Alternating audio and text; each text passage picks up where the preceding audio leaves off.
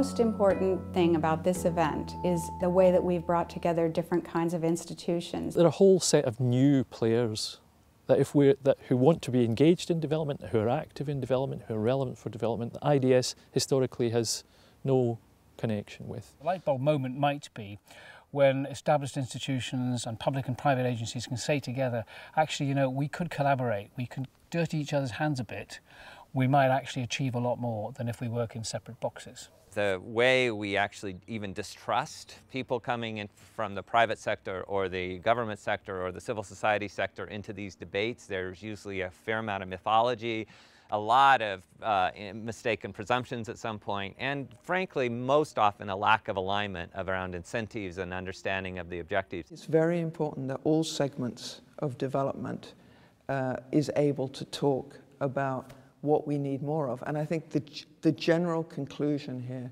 that everybody shares is somehow we have to get a better sense of the voices, the views of the beneficiaries. Not always intermediated by civil society or foundations, but the actual citizens in the country. We cannot anymore address development issues and human development and sustainable human development just talking and working with national governments.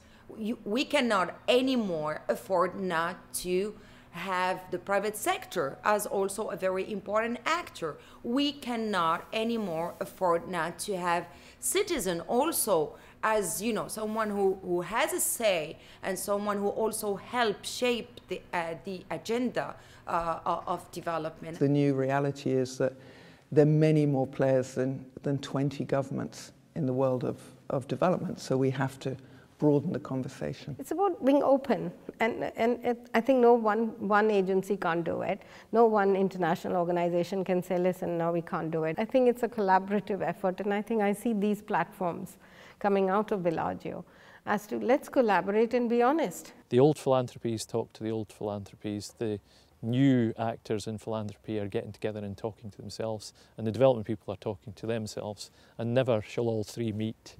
And I think this has been a great opportunity, the partnership has been a great opportunity to bring that together.